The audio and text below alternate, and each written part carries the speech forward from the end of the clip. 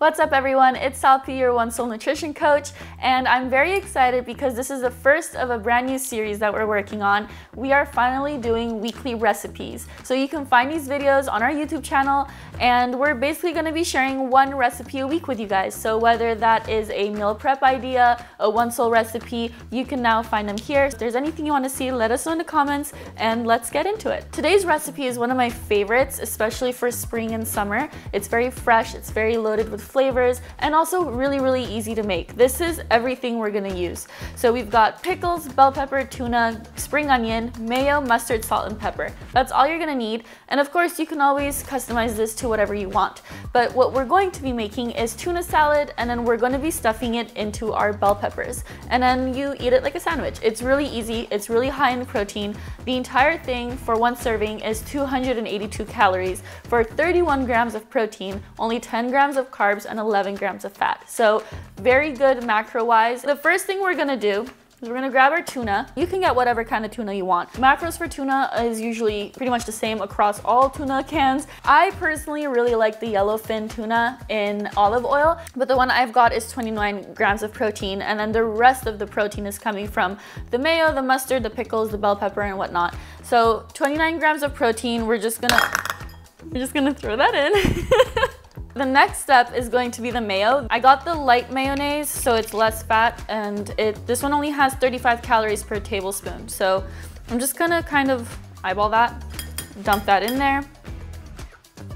Next is going to be the mustard. This part is completely optional. I personally really like the taste of mustard, so I'm gonna go ahead and add a squirt of that.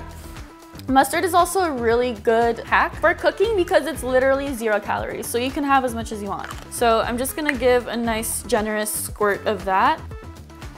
It's pretty good. The next step is going to be our spring onion. I got 2 of them. I'm just going to cut off the butt, set that aside, and I'm gonna slice that into even slices. I don't have my big knife, so I'm struggling with this little guy right now.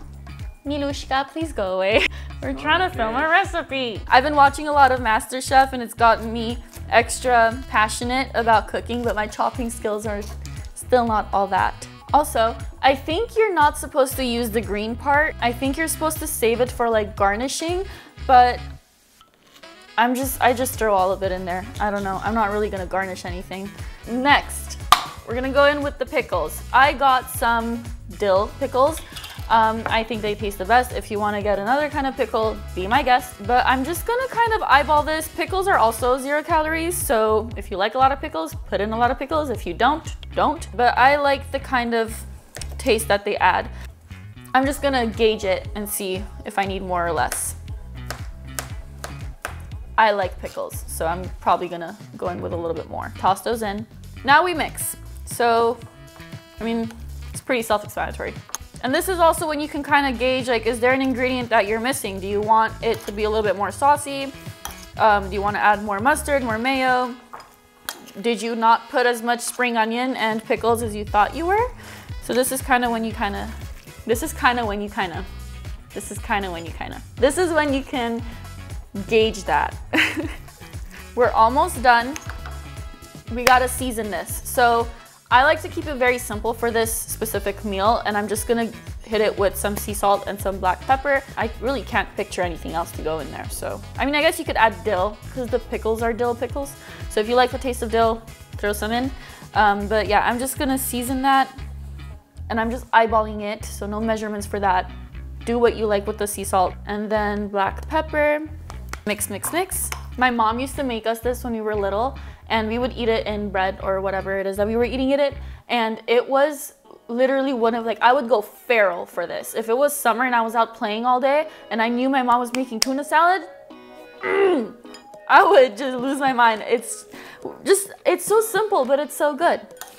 And then growing up and realizing how much protein is in this thing, please. Okay, the gains are safe this summer. This thing is mixed and it's ready to go. Our last step, or before last, is going to be to slice this, and then we're going to just scoop it in there and plate it. So all I'm gonna do is I'm gonna slice it in half, turning that upside down. And you can get rid of this inside part. Bonus points if you get the butt out at the same time. All we're gonna do is just scoop that in. I went with green because I feel like it would be the most aesthetically pleasing since it complements the green onions in the tuna salad. But if you prefer red or orange or yellow bell peppers, do your thing. Also, if you've been paying attention to our nutrition corners, you would know that red bell peppers would have the most nutrients because the darker and more vibrant it is, the more antioxidants it has. Okay, I went ahead and plated this. I also gave myself another pickle to just munch on as I'm having it. But yeah, there you have it. It's absolutely stunning and it is so delicious. And I'm about to take a bite, even though I know what it tastes like. I'm gonna take one for y'all so you can hear the crunch.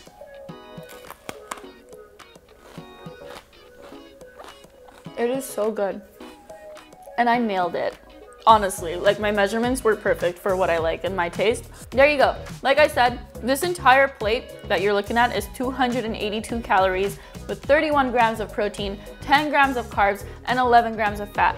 If you're requiring more carbs in your diet, this would definitely be on the lower carb side. So I would definitely recommend having some kind of carb to go along with this. But for me and my diet and what I'm looking for in terms of my goals, this is a perfect meal. I hope you guys try this out and enjoy it. And if you do, please let me know in the comments below what you think. And I would like any kind of feedback. If you think this recipe is terrible, you can keep that to yourself. But if you love it, do let me know. And if there's any other recipes that you would want me to make and show you how to make or give you any ideas or inspo, let me know. And I would be more than happy to hop in the kitchen and do this for you guys. I'll see you guys in the next one. Bye guys.